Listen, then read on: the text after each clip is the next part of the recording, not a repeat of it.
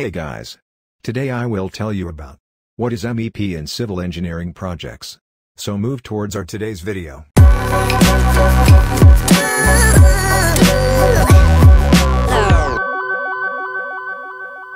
MEP stands for mechanical, electrical, and plumbing services, generally used in construction.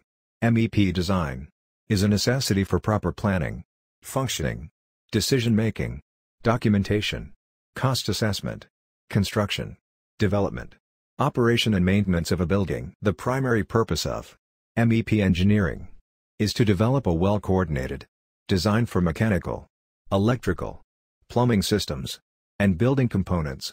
MEP engineering not only designs the system, but also provides a tradesperson with the selections as per the design.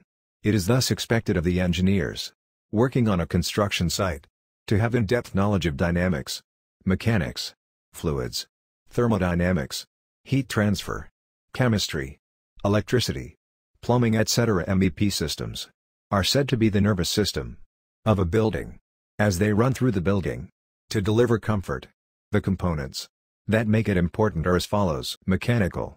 The mechanical portion of MEP engineering deals with all the HVAC, heat, ventilation, and air conditioning services. HVAC is a technique which improves air quality inside the building. Thus, it ensures the comfort of either people living in the building or machines that need to be operated under good air quality.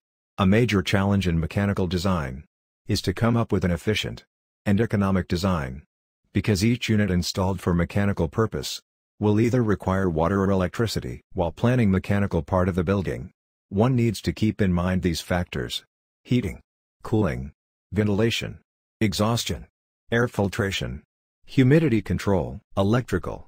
The major challenge in electrical design of a building is to select best routes for wiring and conducing. However, electrical systems are much more flexible as compared to the mechanical systems, because it occupies less space and can be directed through or around any obstacles.